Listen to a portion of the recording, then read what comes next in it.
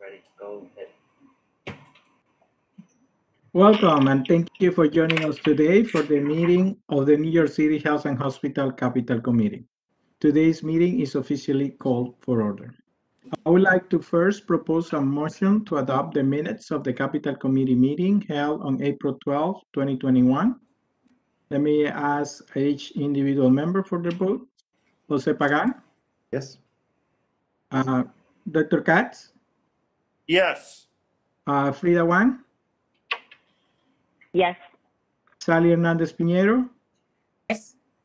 The motion carried. Thank you. Next, we will have the Senior Vice President report, Ms. Flaherty. Good afternoon, Chairman Pagan, Capital Chair Pinamora, and our committee. Our OFD department has a robust set of activities underway to support our systems facilities. As the COVID-19 numbers, cases decrease, our facility management teams are supporting restoration of all of our surge units. Across our system, there are hundreds of ongoing capital projects, and we're working hard to support our facilities to keep these projects moving through the design, procurement, construction, and closeout process. Our new bond-funded portfolio, which is less than 5% of our capital portfolio, is in full swing, and our new design consultants are fully engaged. As of April 23rd, we have 1 project already in construction, 5 projects completed design and in construction procurement, 19 projects in design, and 12 projects going through the design selection process.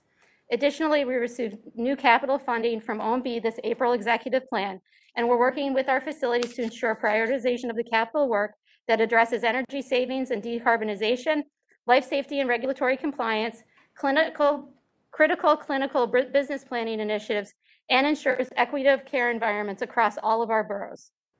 In the coming months, we anticipate issuing our RFP for on-call master planning and assessment services to support the capital and space planning process to aid us in identifying opportunities to further streamline our real estate portfolio to enable housing is health initiatives to help facilitate housing for our most vulnerable high-risk homeless patients.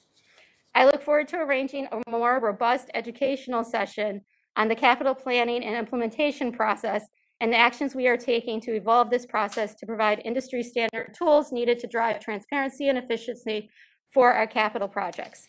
At this time, I'm happy to take any questions prior to presenting our 3 real estate and 1 facility management resolutions today.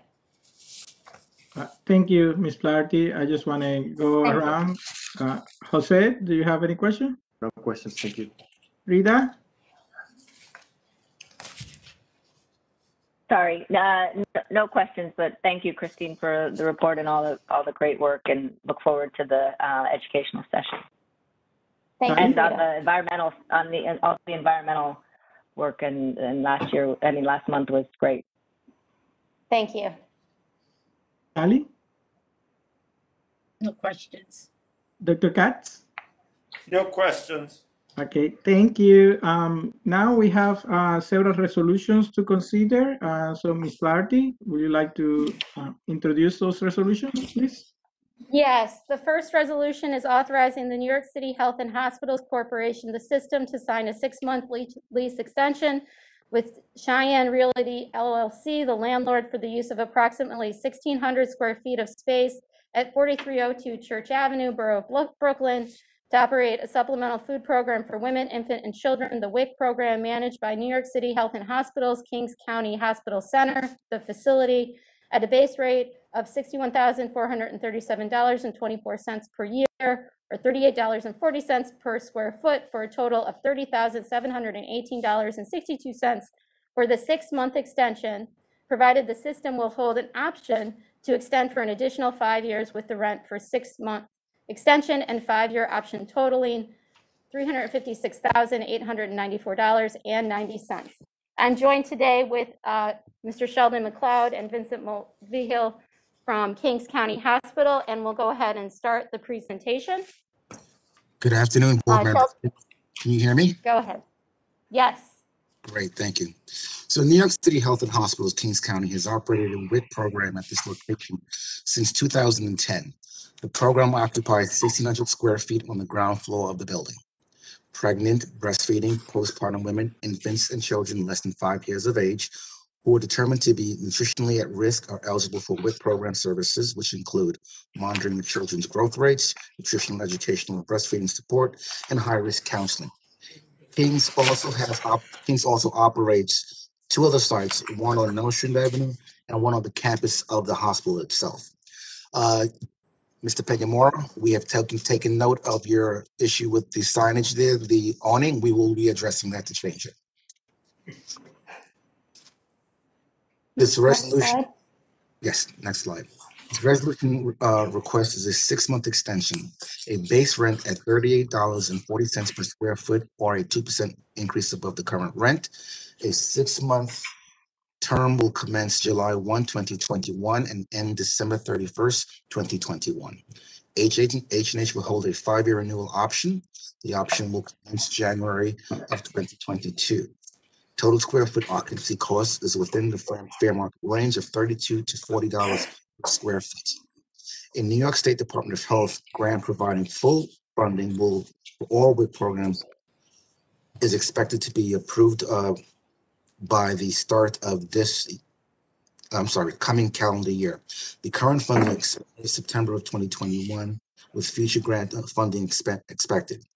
The WIC program anticipates to receive a new 5-year grant.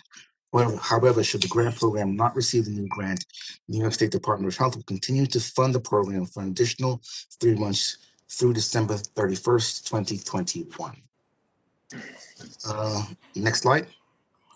You see the rent schedule there as laid out by Ms. Flaherty and myself. And lastly, next slide, is a map showing you the site as its proximity to the hospital. It's less than 0.8 of a mile away from the facility. Next slide.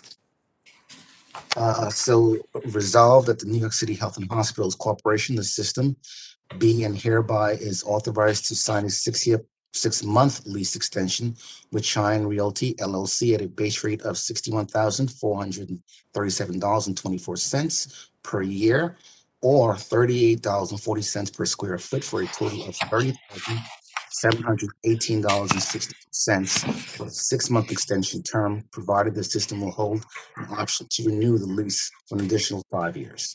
Thank you. Thank you, Sheldon. Thank you, Christine. I would like to open it up for questions to the board members. Jose, any questions? No questions. Thank you so much, Sheldon. Thank you. Dr. Katz? No questions, thank you. Thank you. Frida? I think you are muted, Frida. Sorry. I think it's great that we could do this 6 months and then, roll into the 5-year because of the timing of the DOH&H grant. So that's good. The landlord was willing to do that. But one thing I did want to mention, not so much with this lease, Christine, is something we talked about, I think, in 2019 probably. And of course, I totally understand the focus has been elsewhere, but was sort of a cataloging of all the leases that we have, just to better understand kind of, terms and structures, and, some we pay real estate tax on, some we don't, and that kind of thing. And so I thought, they're just to get a better understanding of that, I wanted to put that back in the queue for things to look at. Absolutely. So yes, we have been, our AVP of Real Estate and Housing, Leora, has been doing a deep dive cataloging with our director, Diane, and we'd be more than happy to sit down with you and kind of walk through our current state and our current understanding of all of the agreements in place for license agreements and leases. Great. And I think actually, because I know we have some that are coming up where we're actually the lessor too, but so doing both of those, I think, would be helpful for us to understand the portfolio, I think. Absolutely. Yes, there's many different types of relationships. Yes. Right, exactly. All right, thank you. Thank you, Frida. Thank Sally? No questions. Thank you, Sheldon. Thank you. Again, Sheldon, thank you for taking note about the kind of the front of the facility. As I mentioned before, I think this is an opportunity, as we are reviewing these leases to really think how we can ensure that the place is welcoming, is respectful, and at the same time, it kind of connects to the overall message that Health and Hospital is your community health center. And as you can see in this, if we can go back to that photograph of the storefront, go back. You notice that it's very difficult to see the connection with Health and Hospital. And I think that that's something that maybe Christine, you can think of as you're preparing this list for Frida, that for these different locations, if there are opportunity at the lowest cost possible to ensure that they are welcoming and again aligned with the messaging of Health and Hospital, that we are your local kind of community health center. So thank you, Sheldon, for taking that into consideration. And thank you for all the hard work that you all do. Thank you. Thank you. Now I will take a vote for everybody. Jose, Yes. Dr. Katz, Yes. Frida, Yes. Sally, Yes. Peniowski, also yes. Thank you. The resolution has passed. Now we go to the Thanks. second one. Thank you. The next resolution is a request authorizing New York City Health and Hospitals, the corporation, the system, to execute 5 successive one-year revocable license agreements with New York City Department of Housing, Preservation and Development, HPD, for the system's continued use and occupancy of Block 7061, lots 16, 39, 40, 41, 42, 43, 44, and 45, in the Coney Island area of Brooklyn for the operation of the Ida G. Israel Community Health Center, the center, managed by the New York City Health and Hospitals Coney Island Hospital Center, the facility, at no occupancy fee payable. I'm joined this morning by our CEO, Svetlana Lipyansky. I don't see Svetlana, She's there. but she's there. And we'll go straight to the one slide for background and this new agreement. Good afternoon, board members. Just a little bit of background. Coney Island Hospital has operated the Ida G. Israel Community Health Center at 2201, 2202 Neptune Avenue prior to Hurricane Sandy. During the hurricane, that location was damaged past the point of being able to continue to use it. And in July of 2014, the board of directors authorized a license agreement with NYC HPD for the use of Block 7061, lots 16, 39, 40, 42, 43, 44, and 45 to locate a FEMA-funded prefabricated structure. In September of 2017, the board of directors authorized an additional 3 years of occupancy for the location. We have been covering the cost of this location beginning in 2015 with annual payments of $130,000. This new license agreement is a proposal for 5 successive one-year terms with no occupancy fee charged by HPD. So this is actually a savings to the system of $130,000 a year. In terms of services provided at this location, we offer family medicine and primary care to about 4,500 patients a year, a comprehensive dental service to about 10,000 patients, and an active chemical dependency practice serving 14,500 patients per year. This is an active site for us, and it is in an area that is underprivileged, and so we would like to continue practicing there. Next slide, please.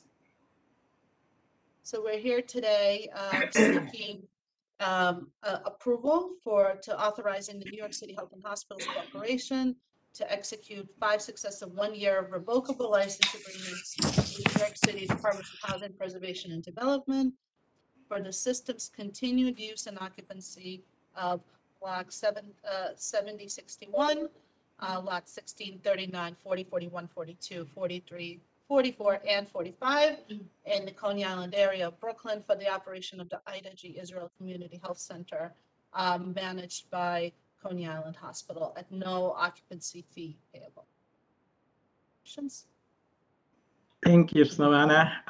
Let me open up the floor for questions. Jose, please. No questions. Thank you. Dr. Katz.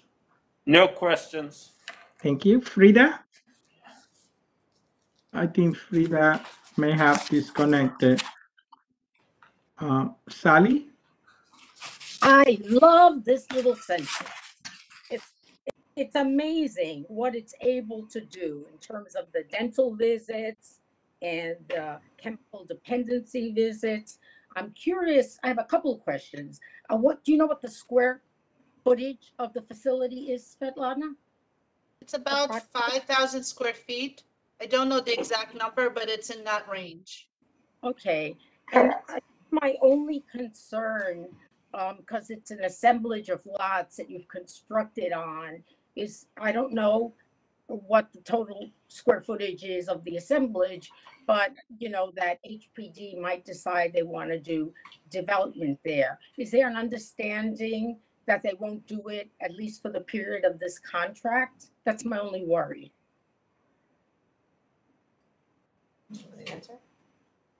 Yeah, Christine? you can answer. I can answer. You get to move up. So I'm going to have Leora Jontef talk a little bit about the plans HPD has in their pipeline at this location, Sally. Okay, I don't think they have it, the way the agreement is structured is 1-year terms, so it will be annually, you know, we can renew. I don't think they have any, as far as I know, in the next at least 2 years, they don't have a plan for this site, but it's hard to know what the future holds. So I don't think there's anything immediate, so there's no risk in the short term. okay, thank you. Thank you. Let me see, Frida. I think she may be disconnected. First of all, Slavana, Leora, and Christine, I just want to thank you for your efforts. Something that is quite an accomplishment is that we were paying $130,000 per year to HPD, and now this is a no occupancy fee. So I know that this is due to the great work that you all did, and particularly Leora, as she knows very well HPD. So we want to thank you so much because I believe those resources will be of great use to Slavana as she is thinking of supporting her community in the surrounding area through the services that she provides in the hospital. So thank you so much. And I think we can see here is a facility that looks really well, and I believe that the community will continue to take advantage of these the benefits that this can provide. So thank you so much. I don't have any question, but just praises to you for the great work and also for saving some money. That's, over 5 years, more than $600,000. That's no pocket change. So thank you so much. Thank you. And I do want to thank publicly our partners, HPD, who helped allow this to happen. They've been tremendous partners for us as we've worked with them closely the past 18 to 20 months. So a big thanks to them as well. I will agree. We have to thank it. And it shows the collaboration across the city agencies and the partnership. And I think this is wonderful to see in such an important facility. Yes, HPD, thank you so much for your support. With that, I would like to open up for vote or asking the vote of each one of the members. Jose? Yes. Dr. Katz? Yes. Frida? I think she's still disconnected. Sally? Yes. I voted yes. Kolisha, are we okay without Frida's vote? Yes, we are. Okay, She thank you. is on the line. I think she's having technical issues. She's just not responding. Yeah, I But think we're that's what okay. is happening. Yeah, I think that's what is happening. So thank you. We can catch up with her after this, but at least this resolution passed. So thank you, Christine, the next resolution. And thank you, Slavana, for the presentation. Thank you very much. Thank you. The next resolution is a request authorizing New York City Health and Hospitals Corporation, the system, to execute a 3-month revocable license agreement with T-Mobile Northeast LLC, the licensee to operate a mobile cellular communication system on approximately 1,600 square foot parcel of land located on the campus of the former Neponset Health Care Center, the facility located at 67 Rockaway Beach Boulevard, Queens, at an occupancy fee of $50,000 or $125 per square foot. So just quickly, this similar license agreement was presented to the board last year. We have our vacant Neponset Health Care Center, which is located in the far western part of the Rockaways. And in May of 2019, the board had authorized a similar 3-month license agreement for T-Mobile for the installation of this mobile cellular communication system, really to enhance cellular communications in preparation for the beach season. Under this agreement, the same type of equipment would be installed as last year and operated at this site. And this equipment would be in place from Memorial Day to Labor Day, just to allow better communication for, I guess, T-Mobile customers, or maybe others, I'm not exactly sure. The occupancy fee here that we would be able to collect is $50,000.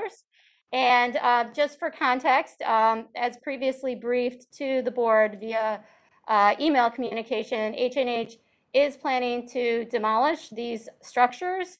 And we actually just received three bids from design firms for the demolition of this campus and these structures that are here today. We are working closely with the Parks Department on potential site disposition. And this site also is a site that the Parks Department utilizes in the summer.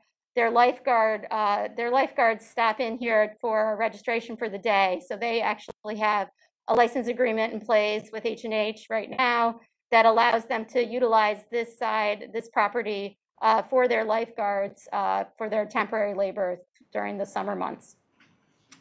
Happy to take any questions should you have any questions regarding this. Thank you, Christine. Let me go over to each one of the members. Jose, any questions? No questions. Thank you. Thank you. Dr. Katz? No questions. Frida, are you back on? No? No questions. Oh, Yeah. no questions. Thank Thank you, Yeah, Frida. thanks. Sally? No question. Thank you. Okay. Christine, thank you for this, and thank you also for sharing the news about the demolition of this site and the idea of working with the Department of Parks. I think this is definitely is going to be a great addition to the community, and also it will kind of remove from our books a facility that we definitely have to invest to upkeep.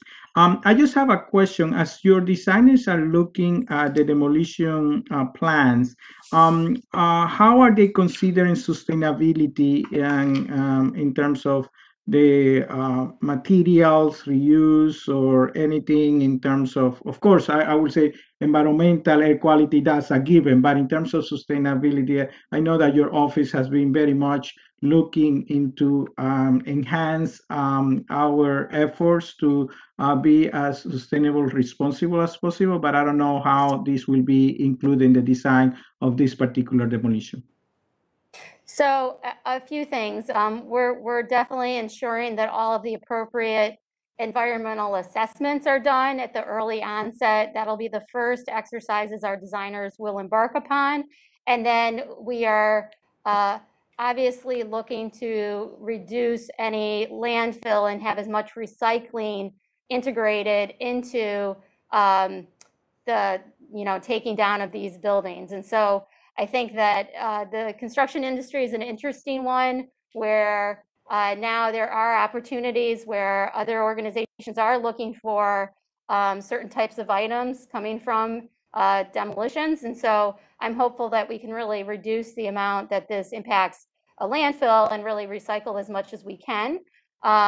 In addition to obviously all of the appropriate abatement and air quality controls and all of the other elements that go along with full decommissioning and dismantling of a property. So I personally love the demolition phase for some reason. I think it's fun, and we'll be excited to see kind of what our designers and eventually our contractor comes up with. I found that the contracting community also can come up with some creative out of the box ways that sometimes we can't always see. So this will be a very interesting and more complex than we realized project, but we're really excited to embark upon it. Thank you, Christine. I would love to hear when the designers come up with a plan, how they are planning to, again, that you're saying recycling, reuse, particularly that particular green roof. Is that a copper roof? Is that correct? Or Yes, that's a metal roof. a metal roof. Yes. And do they have any items of historical significance or art significance in any of the facilities, or we don't know? None of these are landmarked structures. There's some interesting history of the structures, and we've captured, there'll be a complete cataloging of that. This site has been completely shut off from utilities for some time. I visited it around Halloween last year. I'm trying to remember at this point. But it was interesting. One of the wings we went into, there's actually a chalkboard up with actual chalk writing, which I think we'll definitely catalog some of these moments in times. But yes, this is not historically designated or anything of that nature.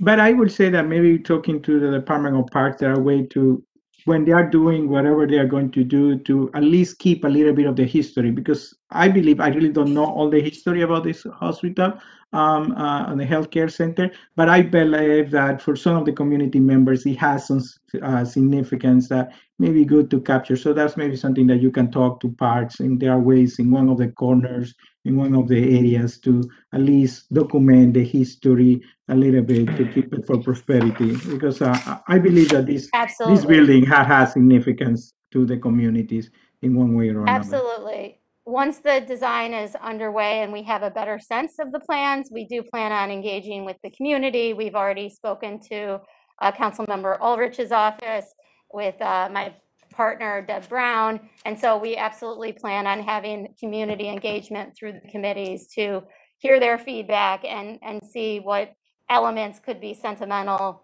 so that we're very sensitive to that as we go through the process. Thank you. I appreciate it. And so now I'm going to go through the vote. Jose? Yes.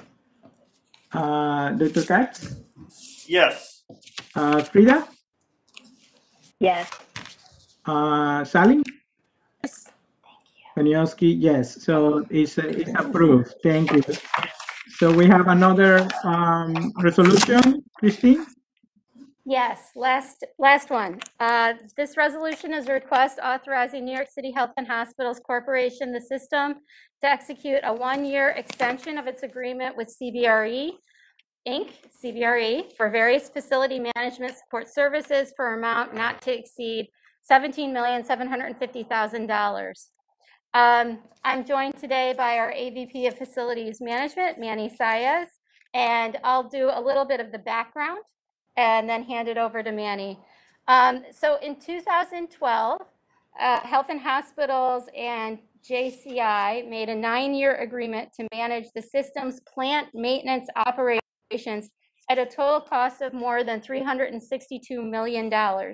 This involved having 42 to 50 JCI staff support the work consisting of management, finance, and procurement. And at the time of this contract, a MWBE waiver was granted to JCI. JCI sold their business, this account, to CBRE as a facility management business in 2016.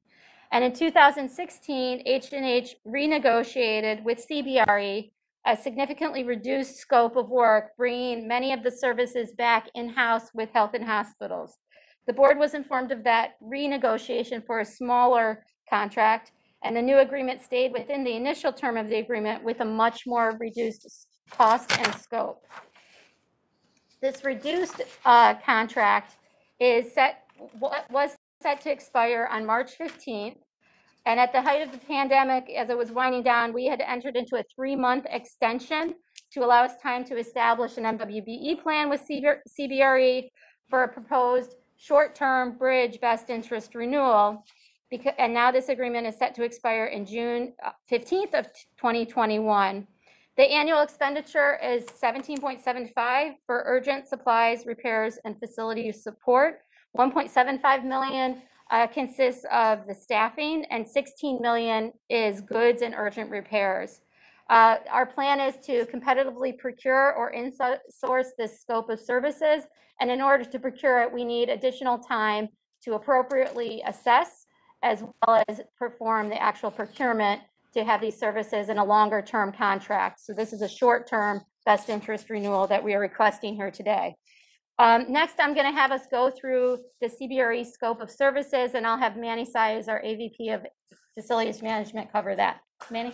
Hi, good afternoon, board members. Currently in this slide, and I'll be taking you through the rest of the slides, the CBRE scope of services currently includes supplemental staff, which support urgent and ongoing physical space needs. Payment, CBRE is pre-funded, which allows immediate just-in-time payment when required in order to mobilize vendors for urgent work. Urgent purchases, 24-hour turnaround on POs to support urgent facility-based requests for physical plant needs. Repairs of our system and infrastructure, parts and supplies to repair and replace systems and infrastructure. Regulatory urgent assessments of unanticipated facility, life safety, and regulatory concerns.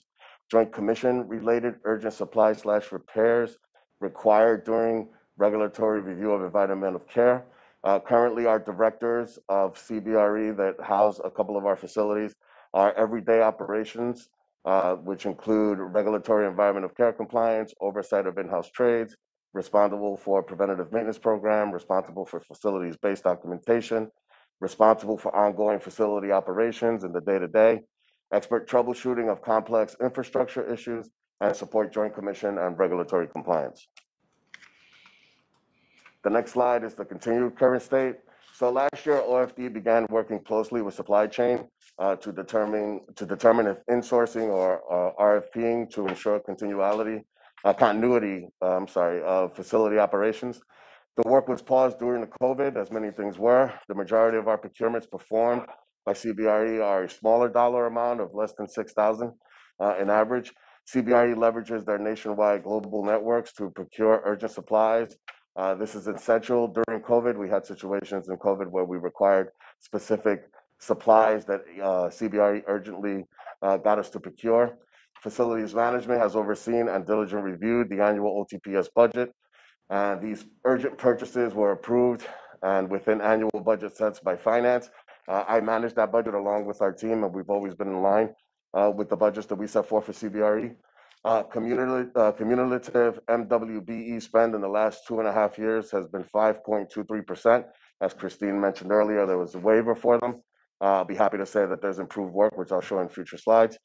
OFD and supply chain has been working with CBRE to increase their MWBE participation by replacing vendors with MWBE firms. CBRE provides dedicated on-site procurement and finance staff to source emergency facility items, and it's all in compliance with 100-5. On the right-hand side of this slide, you'll see our current breakout of FTEs as per the agreement: operations leaders, the financial analysis, supply chain resource specialists, purchasing agents, the directors of engineering, and an elevator starter that we have at Bellevue. So here's our vendor performance evaluation. Across the board, it was excellent. Our entire operational team responded. CBRE has been a critical part of our business line, and they have performed in a very satisfactory way for us, in this case, evaluating as excellent.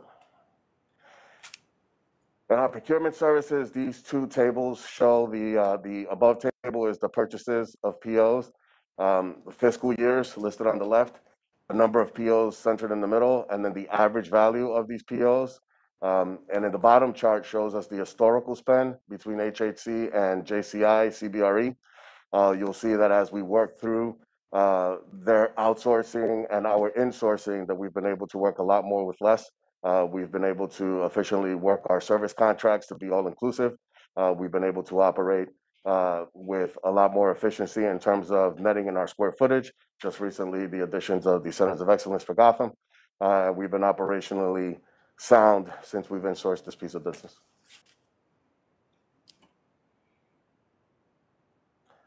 The bridge contract renewal justification, any best interest renewal under the system's procurement operating procedures, OP 100-5 is where the system determines that it is in the best interest to renew a contract rather than to reprocure it.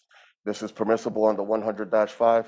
The cost benefit analysis to support the bridge short-term renewal below shows that there would be a significant negative value in terms of dollars and services were we to switch to another vendor today. And in the two columns, you can see the benefits of the bridge renewal currently and the additional cost of switching immediately. Competitive rates on the benefit side of staff augmentation services. We would pay higher rates for DOEs and procurement teams. If we went out currently, a low markup of 7%. If we went out, we would be looking at 10 or 15% in that increased cost. All vendors are loaded into the CBRE procurement system. There would be an initial setup and new procurement system alignment costs where you're trying to kind of get a startup going. Seamless continuity of critical needed services. And then on the other side would be a risk to interruption of our operational needs on a daily basis. Here is the current CBRE spend in terms of the MWBE. You'll see the first quarter, we were barely averaging 365, 4.6, 385. Once we got into the renewal, the extension, we were able to bump that threshold up to 15%. I'm proud to say that for the month of April, and CBRE has been helping us track this, for the month of April, we were well up above 38%, close to 40 actually. And in this May, we're working and, to obviously exceed 15%. But when we get, if the resolution is passed, we'd like to be able to commit to that 30% for the year of their extension to meet all of the MWBE needs and obligations. So here are the current categories. CBRE committed to a 30% utilization plan for a 12-month extension from July 21 through June 22. CBRE analyzed FY20 and 21 spend at $23.5 million to identify MWBE spend opportunities. And as you see here, we'll have the categories of MWBE, the percentage of the spend, and its total. So in the first category there, you'll see suppliers with diverse spend with diverse suppliers that are pending verification of 11 of certification. We put about 10% of the spend to the tune of $2.392 million. Relocation to diverse suppliers has been about 16%. That's been to the tune of $3.579 million. And then there's an increased opportunity to continue to work with MWBE firms and push another 4% in that direction. What's interesting here is that MWBE, while we know that CBRE is obligated to onboard them, we also have a discipline that we have to hold on our end to use them. So we've been working closely with our DOEs and our requisitioners to know that these opportunities exist in MWBE. One of the efforts that we're doing is that we'll be showcasing vendors to come in and meet all of our teams so that we can exchange information and make sure that our team has a good understanding of services and repairs. And then finally, CBRE was able to put into their system a way for us to balance and check when requisitions are coming in. So if a particular facility puts in for a service need and it goes through the CBRE system will flag that there's a potential opportunity to use an MWBE firm. This has been very useful for us in those circumstances where we can divert that spend to an MWBE vendor. Here is a list of CBRE current MWBE suppliers. On the bottom category, you see vending pending. These are new MWBs, sorry. Okay, so current MWBE suppliers, vendor pending certifications on the bottom there. And then in our next slide, you'll see identified new MWBE vendors. Best interest renewal request. This is to extend contract for 1 year for an additional $1.75 million in professional services and $16 million in urgent supply/repairs. It is in the system's best interest to renew this agreement to ensure continuity of facility operations and ensure timely delivery of goods and certain urgent supplies. CBRE leverages their scale to ensure that pricing of their purchased items are market competitive. The plan is next year to either insource this work or to conduct an RFP.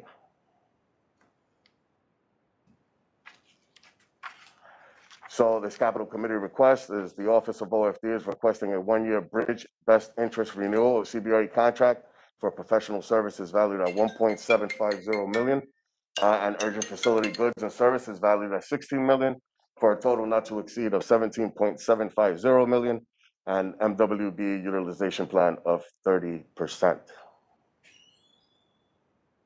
And I believe that is my final slide. We're happy Thank to you. take any questions. Thank you, Manny. Thank you, Christine. Let me go over the board members. Jose, any questions? No questions. Thank you for all the details on the resolution. Thank you. Dr. Katz? No questions. Thank you. Frida? I do have a couple of quick questions, and I just want to say that I like what we're doing here and taking a look at, you know, what we can do internally instead of outsourcing. And I think it's always good to do this. It may end up that contracting is a better route, but it's good to be thinking about it. So I'm just curious, what happened to the rest of the JCI work? I know the scope was scaled down a lot for CBRE. So the biggest portion of scale had to do with all of the directors of engineering and the assistant directors of engineering, the professional facility management professionals per site were all JCI employees.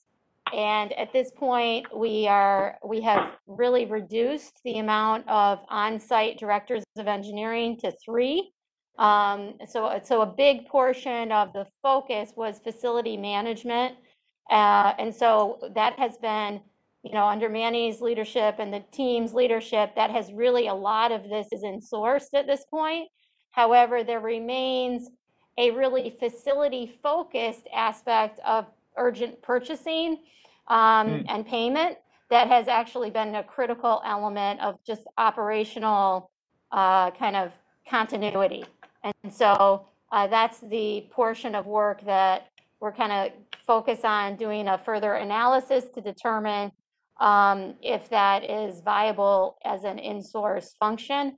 There has also been, you know, some expert, you know, I would say troubleshooting that we've really leveraged with the operations leader, providing, you know, real-time expertise as infrastructure failures or close to failures occur. And so that, as well as Joint Commission, regulatory, you know, visits. Those are the 2 other areas that I would say this contract still remains incredibly valuable for our system. And so those are some of the areas of what I would say kind of bridges to things that, you know, I think we have insourced a tremendous amount. I think the team's done a great job insourcing a very large portion of what was previously outsourced. Great. So, I mean, it may be that this is still a good construct to go forward with, but sounds like we've been evaluating all of that and bringing a lot internally. So I guess along those lines, I think on one of the slides there was a reference to the markup that's kind of standard. If we were to bring it in-house, does that mean our markup, like we're at a 7% markup now with CBRE, do you expect that markup, that standard markup would still apply, or is it really more just of a difference in the pricing of the costs? Because I know you referenced also that CBRE, because of their purchasing power, can get better pricing for us. So is that, you know, I don't know if that's some of the trade-off here in terms of No, you pointed out the exact area of trade-off of understanding the purchasing power of an organization like this that is focused on ongoing maintenance of physical space throughout the world and the country.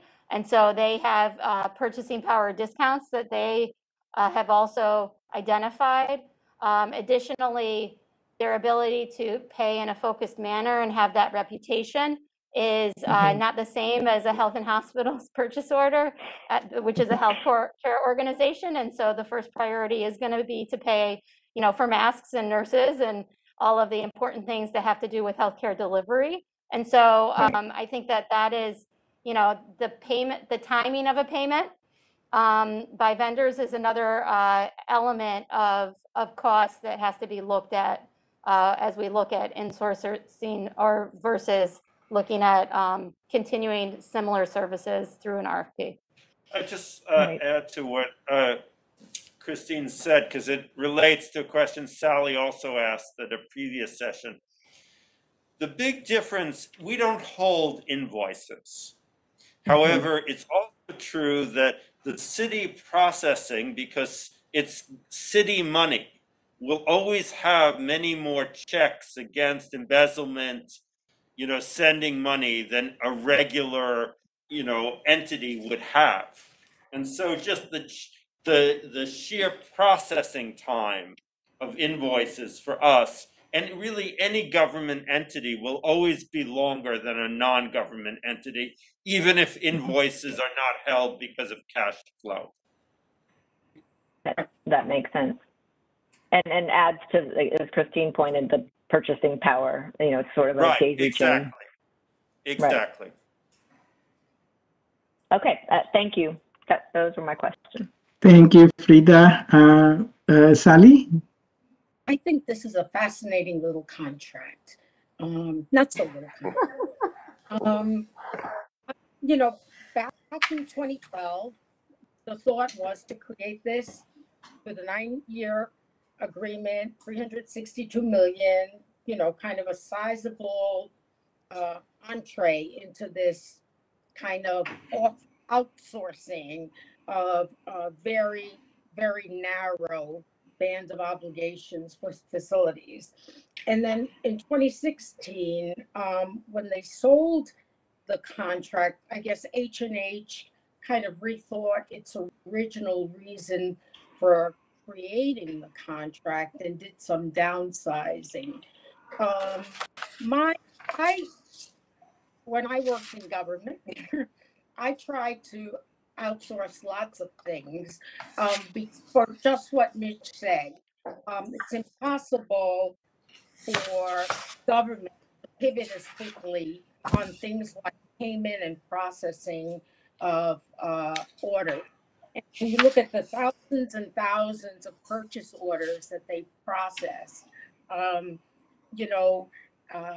in government, a $5,000 PO will get as much attention and require as much time as a $50,000 purchase order.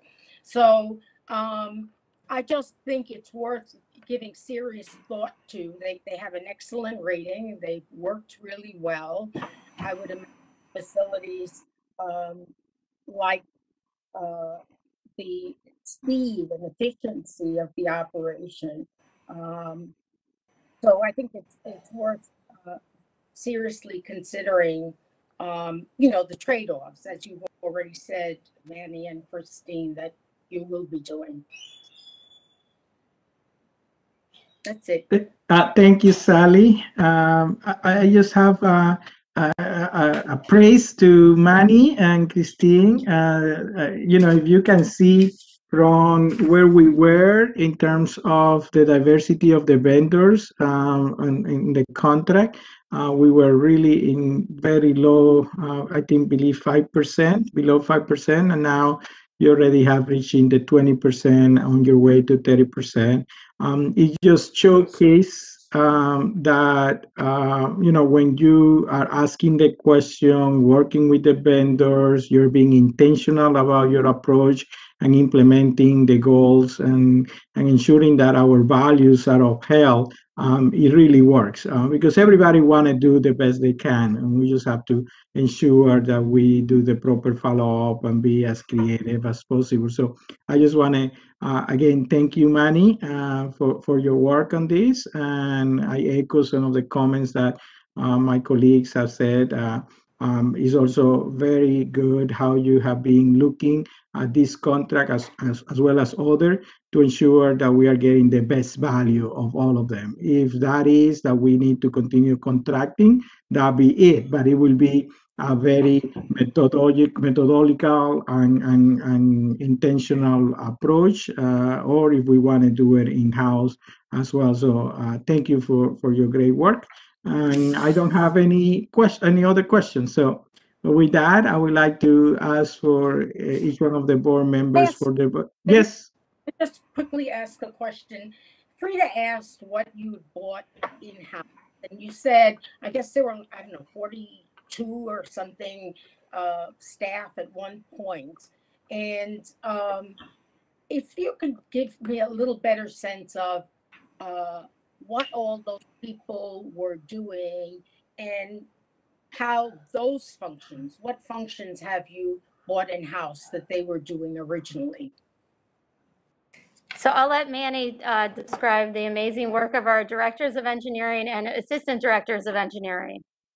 So what initially happened when JCI sold the division, the management services division to CBRE, because that's in fact what it was, what we were able to transition in-house was our operational leaders, our directors, our associate directors that handled everyday operations for each of our sites, all of our acutes, all of our long-term facilities, and our Gotham clinics. On the management services side, when CBRE had their contract, all of those directors and assistant directors were essentially running off of their program. We insourced all of the day-to-day operations, including all of our regulatory responsibility, and we minimized the use of their contract, so you see just to their procurement function, and on occasion some specialty work when it comes to infrastructure or some regulatory services, but our everyday operations, from our directors to our associate directors and the leading of all of our trades and engineers, that was bought in-house on the leadership level. And so what those individuals are doing, they're overseeing all of our union trades. They're directing the preventative maintenance program, the urgent in-house construction work that needs to happen. They were really leading the charge during COVID as we had to open up surge areas, and we were supplementing them with emergency contractors, but also many of our own trades were on the front lines really doing a lot of that physical work. So the barriers you see at our clinics, the many dialysis, bedside dialysis boxes that were put in place, really a tremendous amount of work was done under the direction of our directors of engineering, working in tandem with our facility leadership. Thank you. That really clarifies things for me. Thank you. Any other questions from anyone? No? So I'm going to ask for each one of your vote. Jose? Yes. Dr. Katz? Yes. Frida? Yes. Sally? Yes. I also vote yes. The motion is carried. Thank you, Manny. Thank you, Christine. Is there any other? I believe that's Thank you. all. Thank you. That is all today. Thank you so much. I like the word today. You have been very busy, Christine, and your team, so that's always good. So I just want to check if there is any old business that we need to attend to. Any new business? No? So if there are no further discussion, I would like to adjourn this meeting. So thank you, everybody. It has been a little bit of a marathon morning, on Monday morning, with technical difficulties and all. So thank you so All much. kept on schedule. Yes, we did. Because our leader, Sally, said the sample. Thank you so much. Thank you, everybody. Have a wonderful day. Thank you. Bye. Have a wonderful day. Be well. You too. Bye. Bye-bye.